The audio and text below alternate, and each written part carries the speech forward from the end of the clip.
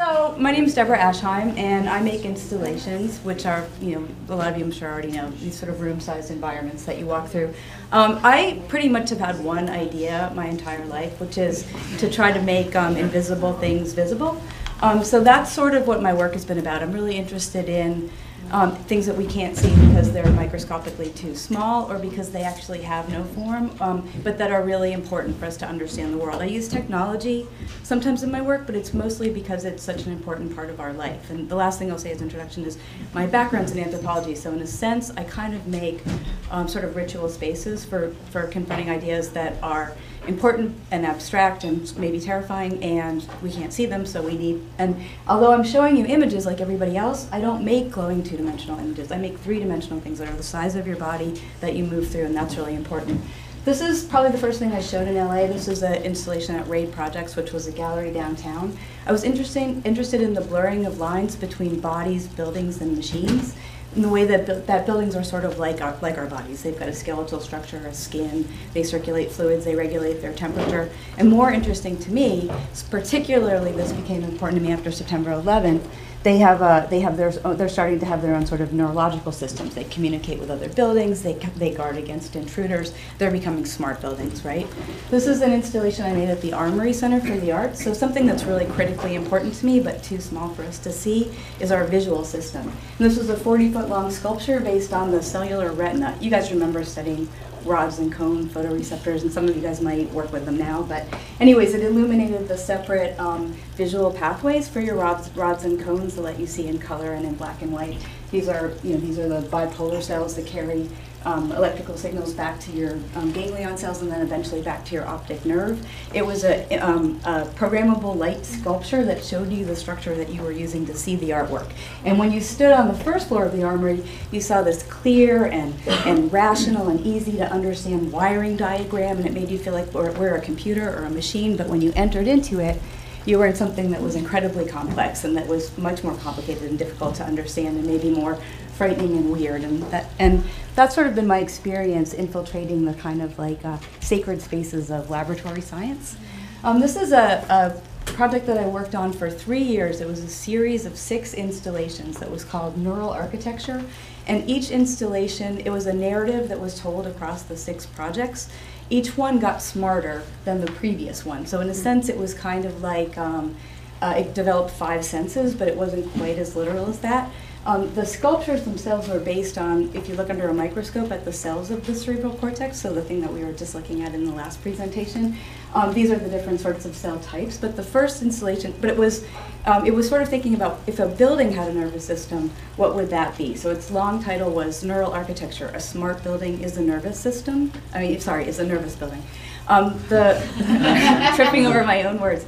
The first installation in the series was, so all of these installations were animated by consumer electronics that I thought of as like the analogies to our nervous system. The first installation in the series had a really rudimentary structure, like it kind of looked like clusters of jellyfish, and it responded using motion sensors like you guys might have on your porches, so that the cells would light up when it sensed your skin temperature. The second installation in the series had a sense of hearing from baby monitors, those devices that come with all babies now. This is the third one. It's at Laguna Art Museum. This is around 2004, and for this installation, Neural Architecture started growing a visual system through little embedded spy cameras and Casio pocket televisions. There were 3 rules that this series was based on.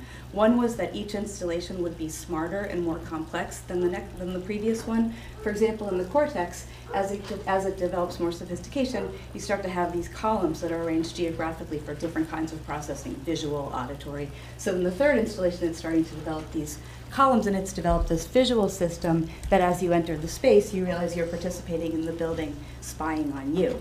The second rule for the series of installations was that they were all site-specific. They took their form from the space they were exhibited in.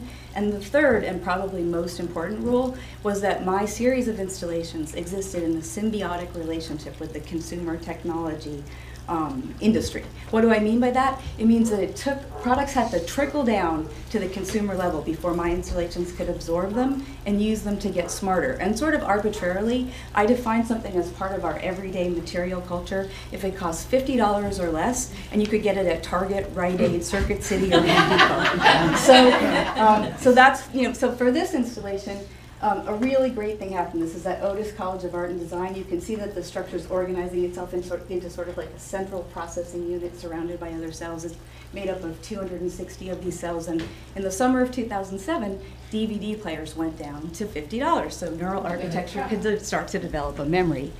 Here I am standing in the central chamber of the installation, and I'm surrounded by 23 monitor cells. Some of them show me myself back at myself. Some of me are sort of extending out across the campus and showing you surveillance footage from the rest of this heavily monitored space. And then some of them are showing you neural architecture's memories. These are its memories. And I'm mimicking the kind of time-lapse videos that biologists make in the lab.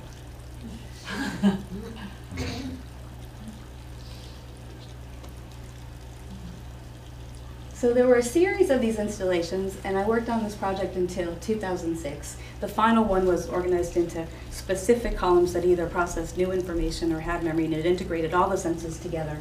And then, like any person who's worked on a project for a series of years and gotten up every morning and known exactly what they had to do, and they just had to take that project further, I felt a little bit liberated and largely terrified when my project was over.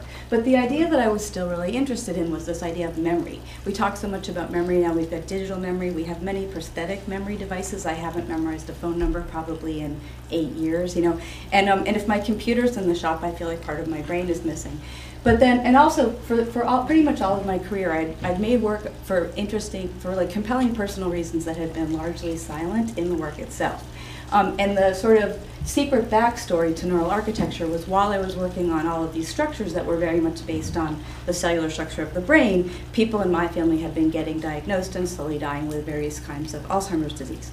So when I became really interested in memory in a critically important way, which was that as memory got erased, people that I cared very deeply about were also getting erased. What was memory? What was the relationship between memory and the self? Is the brain a computer? Are we machines? What happens to what you think of as something metaphysical or philosophical or poetic when these structures break down? So I started making work partly out of the symptoms of some of my relatives. This is a drawing called Both Kinds of Kinship. And one of the things that was the most distressing to me, and some of you might have family members with these diseases, is people who you're close to's inability to recognize you.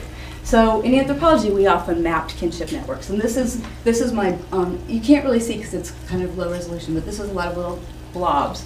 And they're people that I'm related to. That's me, my sister and brother, their kids, my parents, my mom's side of the family, my dad's. That's my network of consanguinity, people I share blood with. And this is my network of affinity, all my friends on the West Coast, my friends on the East Coast, my friends in Europe. And I was like, oh, good, that's out. I've got that. Everybody's mapped. I know where they are. They're not going to wiggle around. They're not going to get erased. And so I started thinking, what else is in my head? Because I was surprised as I drew this to realize that I was remembering more people than I thought. And I started thinking about mapping information in my head. Well, I was up at Headland Center for the Arts, which is a really neat artist residency colony in Marin. And a couple of the other artists there, their names are Daniel and Annie, and they're architects. They have a practice together. And they work very closely, and they were giving a talk. And somebody asked them, what's it like to work so closely with someone who's also your partner? And Daniel said, oh, yeah, it's kind of like we share a brain. And I think I'm like really literal. You can be in the lab, and scientists will say, we use this protein, and we light up the cells. And I have to go run to my studio and light up the cells. And so I had to map how Daniel and Annie share a brain. This is Annie. She's Korean. She has a sister. She was very sick as a child. Daniel is from Seattle. He wears the same sweater every day, and this is their shared brain. They worked on all these projects together. They have the same birthday. They have the same obscure allergy to dairy. This is a mapping drawing that comes from a sort of a classic question they ask amnesiacs in psychology clinic, which is, it's a prompt for recalling information. What did you spend cash on last week? So this is everything that I spent cash on between September 7th and 14th, 2007. Things that I wanted to spend cash on, like candy and raspberries and beer, are sort of pink, and things I had to buy, like tampons and cough medicine are yellow. The other thing I do, I'm sure none of you are afflicted with this, but I'm really, really busy, and when I get incredibly busy, instead of doing any of the things I need to do, I just start freaking out, and each thing reminds me of something else that I need to do, and I just sort of worry. So now I don't even try. Now I just kind of map that, because I'm interested in what it would look like. And so these are worry drawings from May 2006, October 2006, and December 2006, and it shows you how each worry triggers a whole other cascade of worries. And the ones that are red and throbbing are ones that I'm going to get in trouble if I don't do. And then like purple ones would be something like prepare my TED lecture, where I want to do it, but no one's going to like sue me if I don't do it. And in this drawing, I was so behind on working on everything that by the time I got back to coloring this in, half of the things were or a fourth of them were finished. So the reason I'm telling, okay, so this is an example of the kind of installations I make. This is at the Mattress Factory, which is a really cool museum in Pittsburgh. And they it used to be an old mattress factory, and they give each artist a floor, and they say, you can do whatever you want. And so, another thing about my grandfather was, he was sort of like a really withdrawn, taciturn New Englander, and he never kept his hearing aid turned up loud enough, and he also was the guy who was always kind of hiding behind a camera at family events. So it was very difficult to tell when his Alzheimer's really started, because he wasn't that checked in. And so I never felt like I really knew him, but when he died, I inherited the memories he lost in a sense, because I inherited 46 carousels of slides that he had shot, as well as his photo albums and movies that he had made. And he was shooting color 16mm film in the 40s. And my dad also had shot a bunch of 16mm in the 60s. So I made an installation based on clips of all of these movies that they had shot. And all of them sort of predate my conscious memory. Either I wasn't born yet, or it's that period of early childhood amnesia. You know how we can't remember anything until age like 3 or 5. But the memories were incredibly reactive for me. They would trigger these chains of associations. And so I mapped those out in this installation. This is 3 different generations of little girls in our family playing Ring Around the Rosie. My mom and her friends in patent leather shoes, me and my sister in 60s sundresses. That's the only video I made. That's my niece's. And then this is probably my favorite thing that my dad ever shot. I don't know how many of you guys have read Lacan. If you went to art school, you had to, and if you studied psychology, you did. But he talks about the mirror phase, which is when the baby first looks in the mirror, and then somebody, usually one of the parents, says, that's you, and you start to realize that you have an independent, autonomous self, and that's where your self-narrative, the story of your life that you carry around with you, and is why memory is so critically important, begins. I believe this is that moment, and some neurologists yesterday agreed with me. See here, this is the baby me. Now, clearly, I think this is a different baby, right? I'm looking at another baby. I see this baby, I'm happy, someone came over to play. I try to kiss the baby, you'll see. Now, wow. Wait for it. She says, that's you. Birth of the self.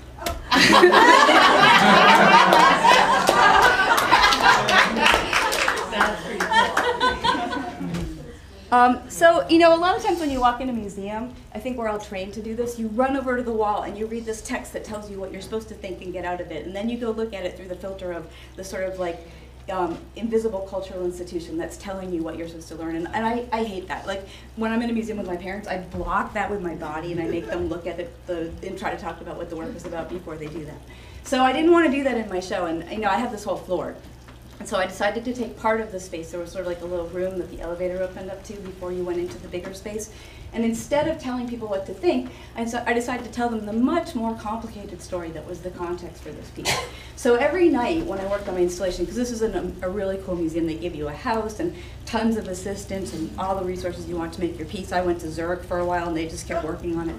And so at night I would call all my relatives that had been the caretakers of the people in my family who'd gotten sick, and I'd ask them to tell me stories about them. But I didn't want to just know stories about them when they got sick. I wanted to know who they were when I didn't know them, and what was their sense of humor and stuff I'd missed. And I'd sort of tack that stuff up on the wall. I was working with my grandpa's photos printed out. And the really cool thing was people would come into the gallery and they would pull me down off the ladder even though I was clearly busy, and they'd start telling me stories from their family that they remembered when they were reading my stories that they somehow had to tell me. Or they would see something that would look like an old photo album picture of theirs, and they wanted to say, there's a picture of me and my sister, it looks just like that.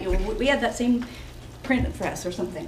But a lot of this drawing was about my Aunt Dee Dee, and my Aunt Dee Dee probably had the most terrifying, she was my great aunt, and she was an editor at Harvard, and she was married to S. Stanley Stevens, who was actually a really famous psychologist, and he was in the lab with W.H. Sheldon and B.F. Skinner, which meant a lot to the people yesterday and maybe less to you guys. But anyways, he wrote a handbook of experimental psychology that was sort of like the main text for psychology students in the 50s. And Dee Dee edited all of his books, and she never had kids, and her whole life was verbal and intellectual involvement. And so it was particularly tragic when she developed aphasia because she lost her ability to speak. She was completely cognitively intact. But it was like she would forget the name of something, and then she forgot the name of more things, and then she forgot all the names of everything. So some of the things that this drawing was about were things that are incredibly sad and poignant to me, but at the same time the best conceptual art projects I've ever heard. They were ways that people in my family, when they could still do the sort of executive things that they usually do to manage their memories, and we all do these to a degree, writing on notes and leaving ourselves little lists, and they were trying to hang on to something. It was like they were trying to use their, and there's like a futility to these attempts that are crushing, but at the same time, I really understand more than anything else, what this would feel like. So keep that in your mind, because I'm going to come back to Aunt Dee Dee. So this is another one of these pieces. This is a drawing based on a video, and it's mapping out. Again, this is a piece I'd made for the Weatherspoon Art Museum, and it was based on birthday, everybody films birthday parties, right? I think what happened was my dad, he had the 16mm camera. He really liked it, so he filmed hundreds of hours of me doing absolutely nothing. And then my sister came along, and he filmed like 2 hours of her, and then by the time my brother came along, forget it. So we have every birthday party. But I don't remember the birthday parties, but I remember the house I was in. I remember all these other people, and I remember children in the birthday parties. In one case, a dog named Tippy that I was really close with. And so the museum said, make drawings. We want people to be able to follow along. And so this was that piece. And then as you got in closer, you saw, this is my mom teaching me how to blow out the candles at my first birthday. My mom was really hot, right? So anyways, so one of the things that people would tell me when they saw those pieces, because I remember when I started this work and I was thinking, I'm really scared to make work that's autobiographical. Nobody is going to be able to relate to it. This is the most narcissistic thing I've ever done. It's going to, and actually people would come up to me and they would say, I have to apologize. When I was looking at your show, I was trying to pay attention to your family story, but I kept going off on these trajectories. I kept having this experience, they didn't say it like this, but I'm going to translate, that cognitive psychologists call mental time travel, where you sort of go away and you re-experience this other memory and then you come back. And I was like, that's not something to apologize for. That is so cool. That's my favorite thing anyone could possibly say to me. That means instead of illustrating this phenomenon, I'm catalyzing it. And I liked that so much that I was suspicious, because I said, why would someone tell me something that's so much what I want to hear? Okay, well, coming back to that again in a second. So this is a drawing I made, another one of these information drawings. This is my friend Christine after I've known her for 1 week, because I was at this artist colony, and I thought, I know just enough about this person that I can map it. And if I find out anything more about her, it's going to be too much for a drawing, so I better do this now. So everything I knew about her from observing is mapped in red. Like, she looked like a boy when I first met her, and she always had yogurt for breakfast, and she had a Swiss accent. And everything I knew about her in green is stuff that she told me. Like, she was from Bern, and her sister still lived there, and she had 4 little nephews. Hopefully you can see them, they live like little blobs. Well, when I was in Pittsburgh, the University of Pittsburgh, some scientists from the program in cognitive and affective neuroscience said, hey, we really liked your show. Why don't you come over to our lab? We want to do some experiments with you with your work. And I said, great, you don't have to ask me twice. So I went over to their lab, and they had my drawing queued up on a monitor, and they put my head in, I don't know what it's called, the thing that holds your head in place, and they had me read through my drawing. And at this point, I've known this girl for 9 months. I know a lot more about her. And they said, well, we made this eye-tracking drawing while you looked, and this is everywhere your eyes went and where you stayed in the drawing. And it starts out with black, and it ends up with orange, and it shows you with sort of this time-based, movement of my eyes through the drawing. And I was like, wow, that's really cool. And they said, oh yeah, that's nothing. While we were making this, we were making a movie. And this is a movie of your pupil dilation. And pupil dilation is another index of brain activity. When you are in psych terms aroused, which just means thinking really hard or having an emotional reaction, your pupils dilate. So this circle is showing you what my pupils were doing as I was making that other drawing, right? And And I don't remember what I was thinking when I was rereading through this drawing anymore, but I know that like that 1 minute right after, you know, there were certain things in the drawing that were really emotionally charged for me, like boyfriend, because I'd heard a lot about this girl's boyfriend by then, you know, and like other things that had happened to her. And when the circle got to those parts, it got like really big, and I was like, oh my God, the machine can read my mind. And even though I'd been thinking about, you know, we have a real problem in this society with this brain-body disconnect. Nobody really deals with the fact that they have a brain and that everything is stored there until it starts to break. That was shocking to me, to really realize that there were, you know, that my autonomic nervous system was giving away all of these cues about how I was feeling inside. And so they said, let's do a real experiment. We have a new 3 Tesla scanner and we're taking pilot proposals to do projects. And I said, let's, you know, you want to do something in the fMRI. So I said, I want to test this thing that people tell me about remembering their own memories when they look at my videos. Can we do an experiment where people give me their home movies and we have mine, and we see what's going on in people's brains when they watch personally relevant and not relevant memories? So that was this experiment, and this is my brain. And then we also did one where I made worry maps for people, and then we got to see what was going on in their brains as they worried. This is your brain. Yeah, and you know, that was the first time I ever saw it. It was amazing, and like that sort of, and that's my face. And you know, they make these images all the time, but because of patient confidentiality, you don't usually get to see them. But you know, I think that's a lot of what I've been really interested in the past few years, is trying to just make that more real, you know. And so the really interesting thing, the upshot of all these experiments, which cost thousands of dollars and used all the scanner time, was my friend Greg Siegel, who is the primary investigator on this project, went and presented at National Institute of Health in Bethesda at Grand Rounds, and he thought they'd be interested in all this sexy, expensive fMRI stuff we did. And they just were interested in the worry maps. They thought we'd invented a therapy, and they wanted to have their patients do it. Okay, so I said we'd come back to my Aunt Dee Dee. I'm really worried about getting aphasia. You guys can probably tell that I kind of like to talk already. You probably know that. I went over my minutes, right? And so that would be the worst kind of prison to me, is to be trapped in this body, having all my thoughts unable to express them. Some neurologists believe that you have separate pathways for semantic information, which is like word knowledge, and for phonological information, which is like auditory knowledge, sounds. So I decided, you know, I back up my laptop really faithfully once a week. Why can't I back up my linguistic information, my verbal knowledge, right? So I got a bunch of musicians, the most important one is a woman named Lisa Mezzacappa, to write songs for my 25 favorite words so that I could relearn them and then store them in a different part of my brain with pathways that were less likely to be affected by disease progression. So this is a sculpture that plays a song for the word tarmac, which was my first computer password, and it's a very private song, and so only one person can hear it at a time. But this is a sculpture that plays the song for the word node. And part of why I built sculptures, so these sculptures are kind of like to give bodies to these songs and to make them into like physical things. And it was partly because the songs were so awesome that they deserved their own sculptures. And a lot of it, and this would take too long to explain, but a lot of it also was about, we live in this sort of screen-based earbud world, and everything I do is always about trying to put your body back into the space. I'm going to show you a little bit of one of them. Oh yeah, this has a lot of speakers in it. This is for the word palimpsest, and it gives you a sense of the installations, and also my archive of my grandfather's images is used in this. Faded and painted over, painted over. All human history, ghost drawings underneath.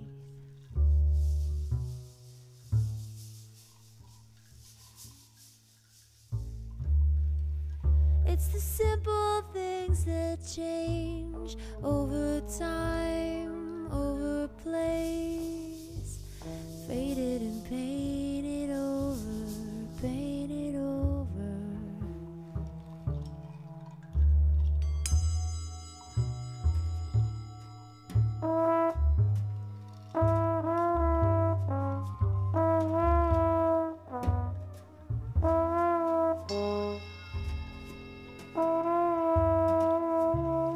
One perfect word, faded and painted. Well, this is on my website if you guys want to watch the whole thing.